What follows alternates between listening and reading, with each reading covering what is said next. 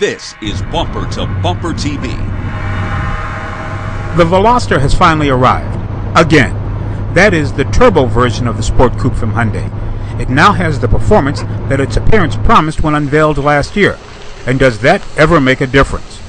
Under the hood is an improved power plant. Say hello to a 1.6-liter twin-scroll turbocharged gas direct injected engine.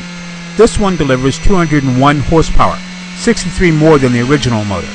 The turbo setup ramps up the power to the wheels to 195 foot-pounds of torque that runs on regular unleaded fuel instead of the expected premium.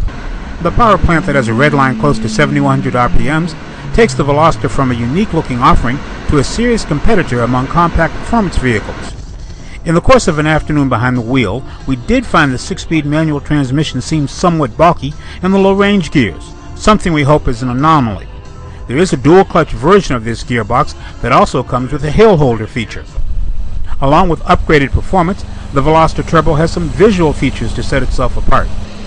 Start with 18-inch wheels, featuring an aggressive design. On the front end, headlights get LED accents, and of course, there's the obligatory turbo badge. Hyundai also came up with a unique paint scheme, a matte finish that requires special care, so much so that buyers are required to sign a document outlining what to do and what not to do to protect it. For the record, the turbo looks a lot like the regular Veloster, but in reality it's an inch longer and a half an inch wider, and at 2,800 pounds is lighter than several competitors.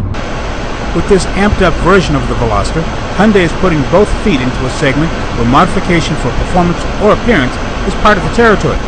It should make for some interesting times when the Veloster Turbo goes toe-to-toe with other players in the quarter mile. This is Greg Morrison. We want to know what you think, so email us. The address is bumpertobumpertv@cs.com.